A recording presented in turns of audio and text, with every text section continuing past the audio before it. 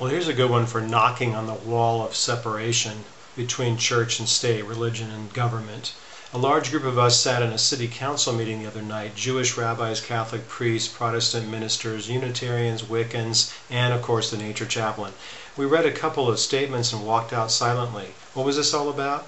The city is making it hard for some congregations to open their doors and floors for homeless people through the winter.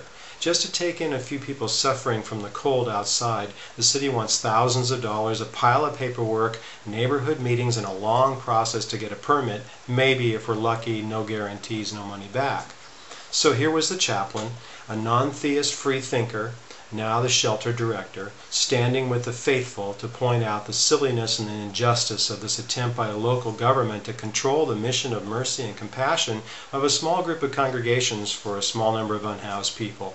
You know, I get really fired up sometimes over religious folks pushing their faith in our faces when they meddle in politics to preach and proselytize. But here it was reversed. Here it is reversed. The government's trying to tell good folks who aren't trying to save anyone's soul, just their bodies, from the cold, the wet, the forgotten dark corners where it's illegal to sleep outside. The same city says it's illegal to sleep outside.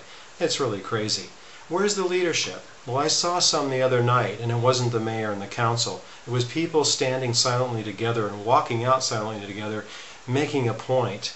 That's leadership. The leadership that shows there is a wall of separation. There needs to be. And there's power in that.